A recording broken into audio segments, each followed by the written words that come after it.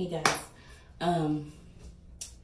So I'm in my new apartment. I freaking love it so much. But anyway, so today's video is God, I don't know where to start. So me and my boyfriend officially broke up Sunday. As I have said in past videos, I don't know if I have said, we had broke up last April, and we were trying to work on things. You know, we were still together, living together, trying to work things out and everything. But Saturday, something happened. Early Sunday morning, something happened, and we officially broke up. He moved all of his things out, and you know, I'm hurt. Like, I'm heartbroken. And so today's video, I just want to talk about heartbreak. So, you know, when you get heartbroken, it's hard to bounce back from that. It's hard to make yourself be okay with having your heart broken. It's hard to be like, okay, this may be best for me. Don't get me wrong, I love him. Always will. Always have, always will. Through everything we've been through everything that, all the fights, the arguments, the laughs, the tears, the jokes, the everything, you know, I love him and I'm going to miss him. And my son's taking it pretty hard. You know, he keeps asking when his daddy's coming home, and it kind of sucks because you don't want to tell him that he's not coming home, even though he's not coming home. But it's like, I know that he's still going to be there for my son. And I, of course, told you all that biologically that's not his son. But I know that he'll still take care of my son. I know he'll still be there for my son.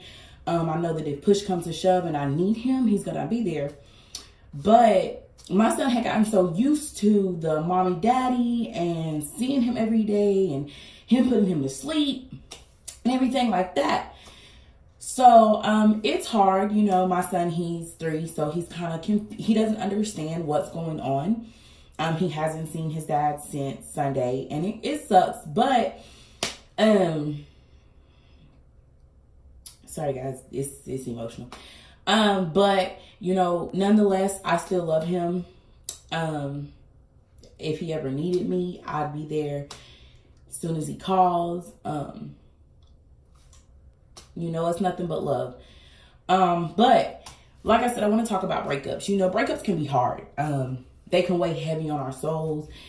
And sometimes when we have a breakup, you know, it causes us to go into this depression, into this funk, to where we don't think that we can make it. So I'm just here to say, like, a breakup, a relationship does not define you. And that breakup does not define you. And, you know, it's going to suck to break up with somebody that you've seen a future with, somebody that you've seen so much. You know, you've seen marriage and kids and a life and a future. And it's hard because you have to then accept that that's just not what it's going to be. But all in that same sense, you know, nobody knows what God has for them. Who's to say that in a couple months, couple years, me and him will rekindle and everything will work out the way that we had it planned. Try not to cry, guys. Anyway, I just want to say, ladies, fellas, don't let that breakup stop you. Sunday was a hard day. You know, it was the first day. It was fresh. And it was really hard. Like, I had a hard time being like, okay, you know, he's not coming back. I had a hard time being like, it's over. But moving forward, you know, like I said, even though my son is not biologically his, we basically have a son together. And I understand we're going to have to co-parent. And I understand that, you know, it'll be hard at first because, like I said, I was used to you being here all the time. I was used to waking up to you. I was used to going to sleep with you. I was used to cooking with you, eating with you, watching TV, doing everything. That was us. We did everything together. And like I said, it's hard adjusting. But I know that my life can't stop here. And so, like I said, for my ladies, for my fellas, understand that that breakup is going to hurt. It may take some time to get over it. It may take some time to adjust. But you have to know that what God has for you is always going to be for you. And you have to know that just because that chapter of your life ended and just because that part of the book is over doesn't mean that there's not more to be written. And I had to tell myself that on Sunday. I had to keep saying, you know, it's over. This chapter ended. This part of the book is closed. Sorry, guys. But it doesn't stop here. You know, life can't stop. I'm a mother, so I can't be like, oh, well, he broke up with me, I'm just gonna sit here. Nah, I still gotta get up. I still gotta get my son ready. I still gotta cook for my baby. I still gotta let my son know that everything's good, that mama got him. And in the process of that, I've let my son know that no matter what happens between me and his dad, that his daddy loves him and he always gonna love him. Like, there's no changing that. Like I said, my son is taking it super hard. It's hard for him to understand what is going on.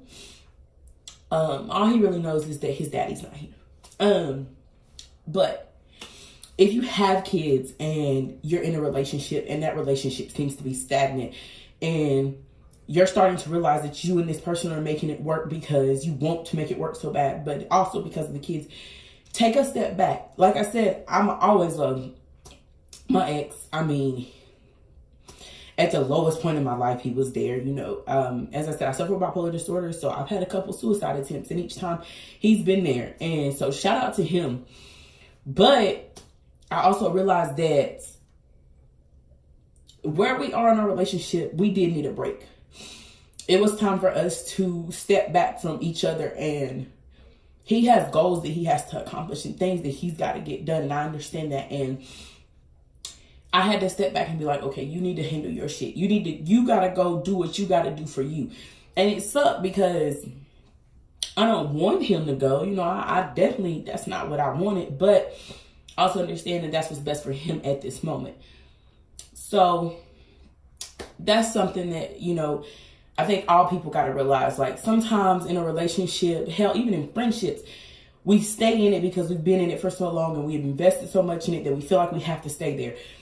But if it starts to get stagnant and it starts to seem like there's no progression and it starts to feel like you don't know what to do, and no matter what you do, there's always an issue, take a step back. It's time to walk away for a little while. Sometimes you got to walk away and take a breather. You got to regather yourself. You got to regrow yourself. You got to remember who you are, and then go back and see. Just because it's ending right now doesn't mean that it has to be ended forever. And that's something that I've been telling myself since Sunday, is that just because we're done right now, just because we had to cut ties right now, just because, you know, we had to walk away from each other right now, doesn't mean that we're done for good. It doesn't mean that God doesn't have something for us in the future. It doesn't mean that we can't still have a friendship. And at first it was hard because I was like, I don't want to be friends with somebody I'm in love with. Like, I'm going to have to be your friend and look at you with another female. And that hurt. But it's also like, you know, at the end of the day, though that hurts and though I don't want that, right now, that's what we needed. Both of us were in this stage where things of the past were still something that we were looking at. And so a lot of times if we would argue, I'd bring up what he did, he'd bring up what I did, and then it was just, we lost focus of what we were actually discussing. And it sucks. But like I said, you know, that's a part of life. Breakups are a part of life, and you learn to get over it. Don't get me wrong, I'm pretty sure I'm going to be sad for a couple of days. I'm pretty sure I'm kind of going to be like, dang.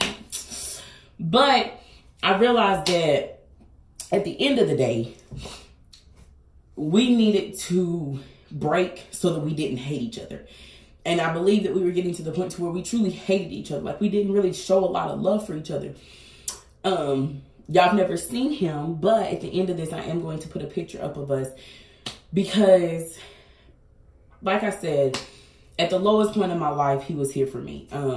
This right here is one of the scars, or some of my scars from attempting suicide. There are some on my legs right there. And he was there. He stuck it out. When I had to go to a mental institution, he stuck it out with me. And he made sure I was good. You know, he made sure that I was okay. He never once judged me through it. He never told me that I was crazy. And because of that, I'm so grateful. He may not know, but our friendship and our relationship helped me to realize things about myself. So, like I said, I made this video simply to say that when a breakup happens, when a chapter in your life closes, when that part of the book is over, don't stop writing. Understand that right now, that may not be what God has for you. That may not be where God wants you. And it's okay. Understand that better can come, better will happen. And who knows what this chapter, a lot of times in books, we'll see one thing in a chapter and that's the end of it. And then a couple chapters later, we'll see that again. And it's not to say that this chapter won't show itself again. It's not to say that this chapter won't be something more. So yeah, like I said, just wanted to come on here and let you guys know that breakups are hard. I understand, you know, and you do want to close the book once that chapter ends, because that chapter was so sentimental to you. It meant so much, but keep writing, because you never know what more is going to come. You don't know what more God has for you. You don't know what more God has for you in that chapter of your life.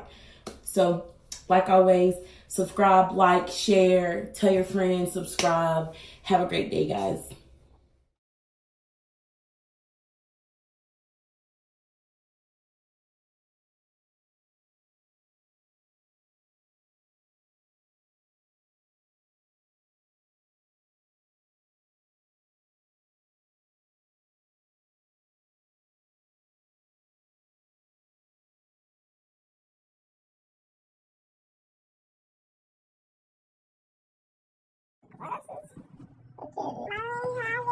Mommy already got glasses. I'm gonna look weird.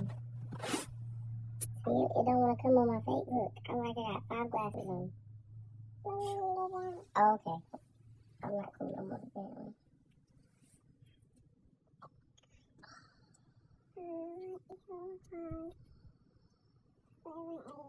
Yeah, you like your ears? You look cool. You could be cute with your little glasses and your dress.